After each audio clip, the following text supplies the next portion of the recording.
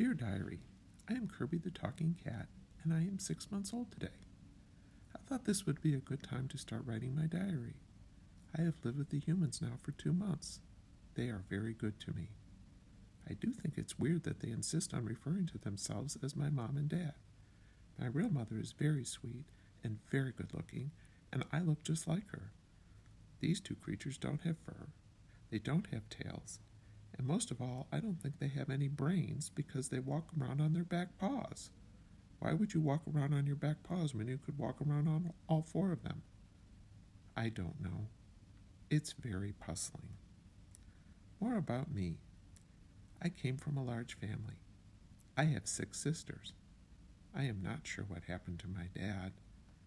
I think it might have been one of those boink and run situations, if you know what I mean. As far back as I can remember, he has not been in the picture.